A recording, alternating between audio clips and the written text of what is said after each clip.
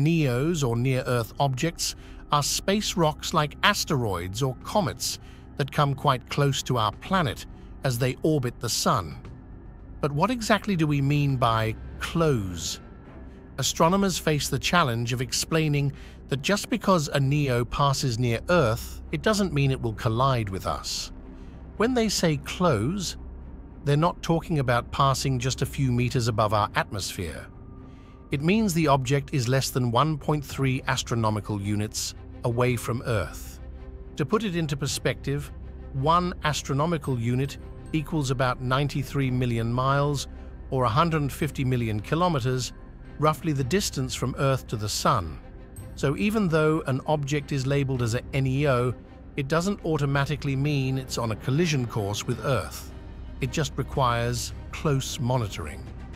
Currently, there are over 30,000 NEOs recorded, and today we'll focus on one in particular, the asteroid Apophis, a massive rock that once seemed destined to collide with our planet.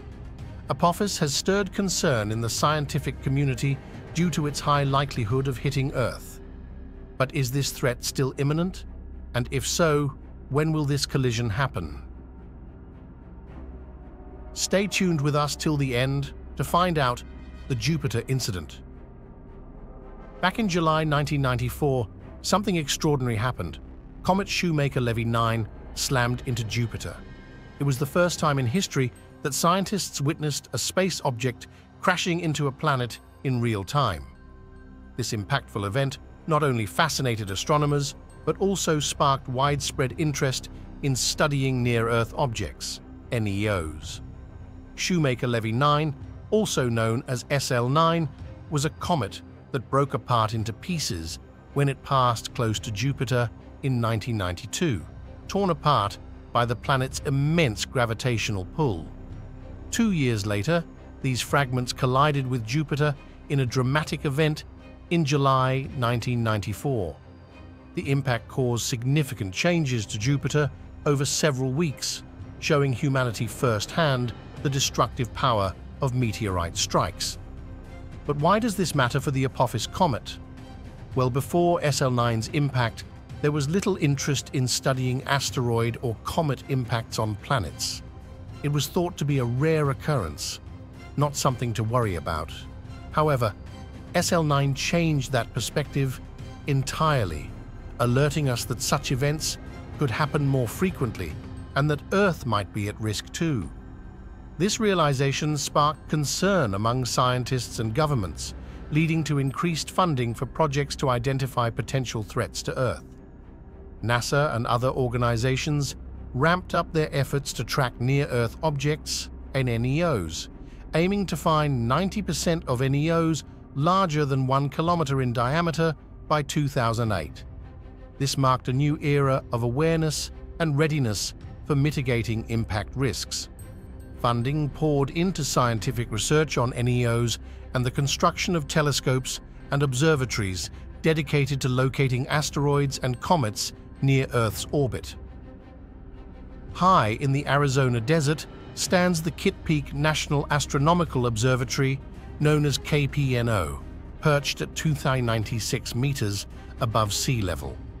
It was here that the Apophis asteroid was first spotted. Dubbed the harbinger of destruction, the search for Earth-threatening objects led observatories worldwide to join the hunt. While many finds turned out harmless upon calculation, everything changed on June 19, 2004. During a routine observation, researchers Roy A. Tucker, David J. Tholen, and Fabrizio Bernardi noticed a bright spot in telescope images. Though familiar with spotting asteroids, this one was different. By capturing successive images of the night sky, scientists noticed a moving object faster than the background stars. Analyzing its trajectory and light signals, they estimated its size. But when they plotted its course, their discovery froze them in disbelief. This object, over 300 meters in diameter, was on a collision course with Earth, set to strike on April 13th, 2029. Though not as colossal as the asteroid that wiped out the dinosaurs, Apophis posed a serious threat, large enough to annihilate an entire continent. The researchers, stunned by their findings, embarked on a mission to validate their discovery. They shared the asteroid's coordinates and images with observatories worldwide, urging them to confirm the collision calculations. Yet this proved challenging. Apophis, a small body, eluded easy observation. Despite efforts at KPNO, they only caught sight of it for 2 fleeting nights before it vanished from view. With the data they gathered, the signs pointed to an impending impact. Initially dubbed 99942, the asteroid acquired a new name, Apophis. Some speculate it's named after the Egyptian god of destruction. But the truth is more intriguing. The scientists behind the discovery were fans of the TV series Stargate SG-1, where a villain bears the same name, derived from the Egyptian god. Its emergence made headlines, sparking global discussions. Then, on December 18th of the same year, astronomer Gordon Garrad spotted Apophis again from an Australian observatory, followed by sightings from observatories worldwide. The asteroid Apophis has grabbed global attention as it poses a potential threat to Earth. But is it still headed our way? Ever since its discovery in 2004, Apophis has been under close observation by numerous observatories and telescopes worldwide, including space telescopes. Thanks to these observations, we've gained valuable insights into its path. Calculations by hundreds of scientists indicate that Apophis will make its next closest approach to Earth on April 13, 2029. Experts suggest that if Apophis were to strike, it could hit anywhere between the Kamchatka Peninsula in Russia and the region of Venezuela. Initially, astronomers were taken aback when subsequent observations after its discovery increased rather than decreased the probability of an impact. At one point, the chance of impact surged to as high as 2.7% or 1 in 37. This heightened probability, coupled with Apophis's considerable size of over 300 meters, led to its classification as a Level 4 threat on the Torino scale. The Torino scale is a tool used to gauge the hazard posed by near-Earth objects. It ranges from 0 to 10, with 0 indicating a negligible probability of impact, and 10 signifying a catastrophic global event that could endanger all life on Earth. So where does Apophis currently stand on the Torino scale? On December 27, 2004, the discovery of Apophis allowed scientists to refine their calculations of its orbit, reassuring humanity that there was no immediate threat of collision with Earth by 2029. This adjustment in trajectory downgraded Apophis's threat level from 4 to 0, alleviating fears of a catastrophic impact in the near future. This pivotal moment provided a sense of relief, granting people the peace of mind to rest easy, knowing that Apophis posed no imminent danger to our planet.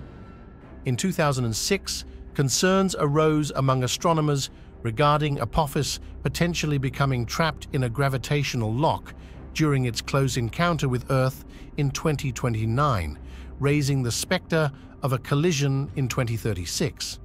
However, subsequent calculations brought reassurance, indicating only a remote possibility of impact in 2036 or during its subsequent approach in 2068. While this news suggested that Apophis did not pose a significant threat within this century, it underscored the importance of continued vigilance and monitoring of near-Earth objects.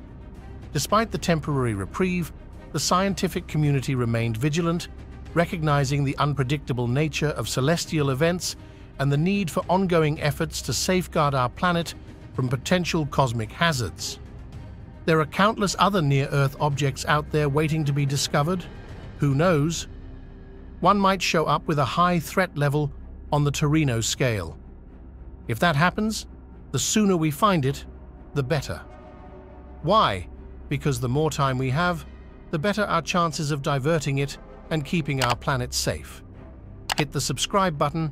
Let us know about your thoughts in the comments section below about these near-Earth objects.